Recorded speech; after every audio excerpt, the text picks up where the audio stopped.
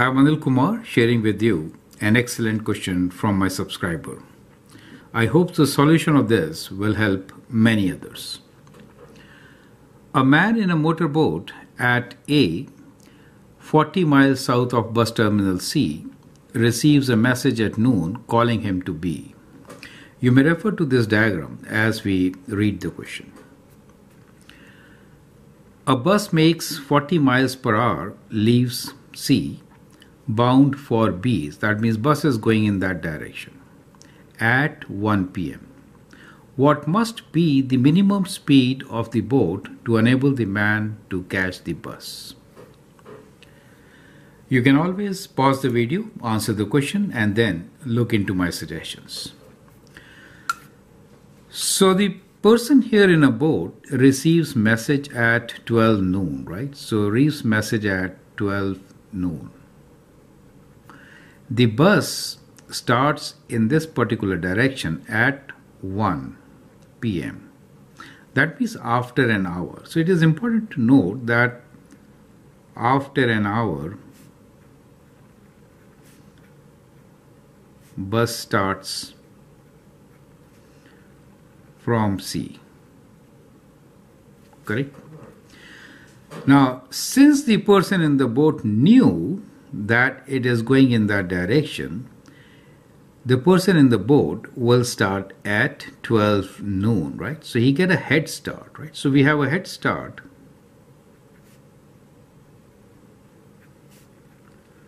by person in the boat.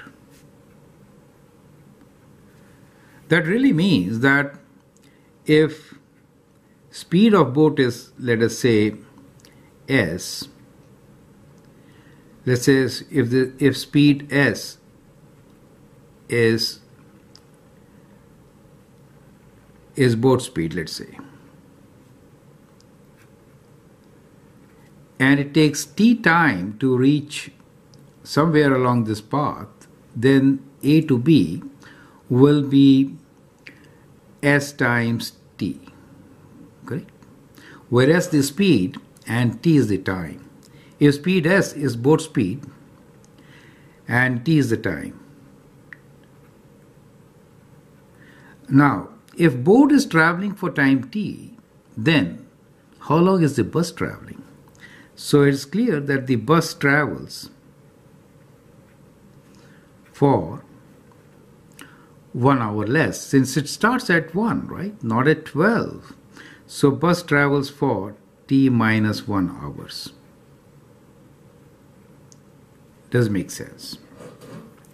Now, based on this, we can now write down that as far as the bus is concerned, since the speed of the bus is 40 miles per hour, so it will be 40 times time taken by the boat minus 1. So they travel T hours for the boat and T minus 1 hour for the bus when they reach at a particular point.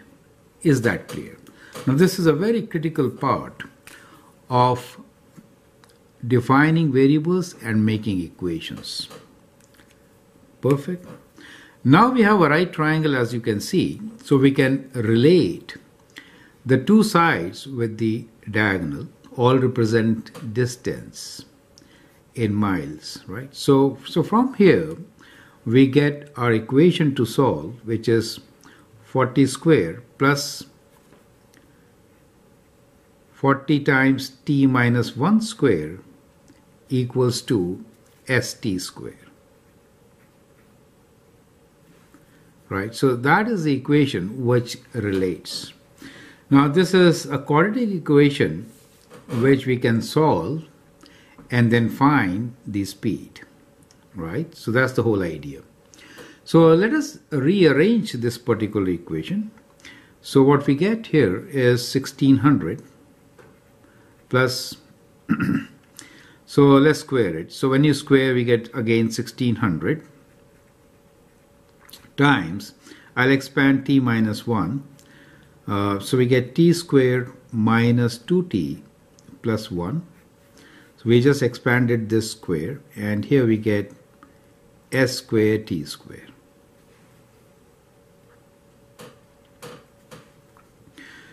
Now, we can now form an quadratic equation in t square and then solve it. So let's bring all the terms together to make this equation.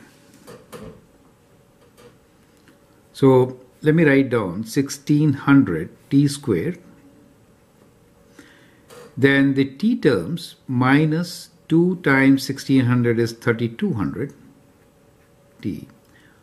We have 16, let me write 1600 this one, and then again 1600. Bringing it to the left side, we get minus s squared t squared equals to 0.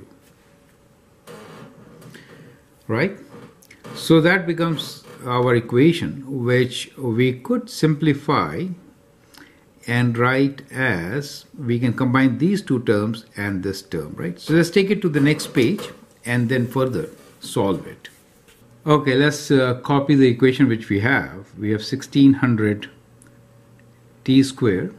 So I'm bringing minus s squared t squared closer to it. So just rearranging the terms. 3200 t. 1600 plus 1600 is 3200 equals to 0, right? So that's the equation. So if I combine, I get 1600 minus s squared times t squared.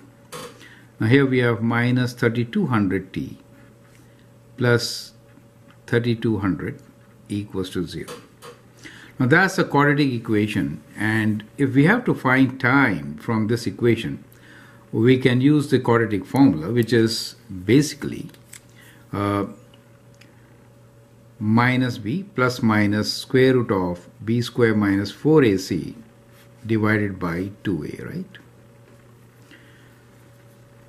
Where for us b is minus 3200, this is c, and a is all this. So from here we can write that the possible time when they can intersect is minus of b, which is 3200, plus or minus square root of b square, which is 3200 square, right? You may write minus. Minus 4 times a is 1600 minus s square times c, which is 3200, divided by 2 times 1600 minus s square, right? Now for a realistic time, the number within the square root should be greater than 0, right? So from here we can say that 3200 square, let me write down, this becomes positive when you square, right? Minus 4 times 1600 minus s square times 3200 should be greater than or equal to 0, right? For a real solution. Now dividing by 3200, we get, we'll just simplify this term, okay, or what, okay, let's do it in steps. So we divide it by 3200, we get 3200 minus 4 times 1600 minus s square is greater than or equal to 0. So we cancel one of these 3200s from all the three terms. Now we can rearrange, so we have 3200 is greater than or equal to 4 times 1600 minus s square. Dividing by 4, we get 800 is greater than or equal to 1600 minus s square. So now we can bring s square to the left side and solve further. S is the speed of the boat, right? So we have s square is greater than or equal to 1600 minus 800, which gives us s square being greater than or equal to 800, right? Now s is always greater than, s is greater than 0. It's a positive quantity, right? Therefore, we could do now square root and say that s is greater than or equal to square root of 800, which means it is greater than or equal to, so 800 is 400 times this, can be written as 20 square root 2. So that becomes the speed, right? So from here, clearly, what we get here is the minimum speed. So the minimum speed could be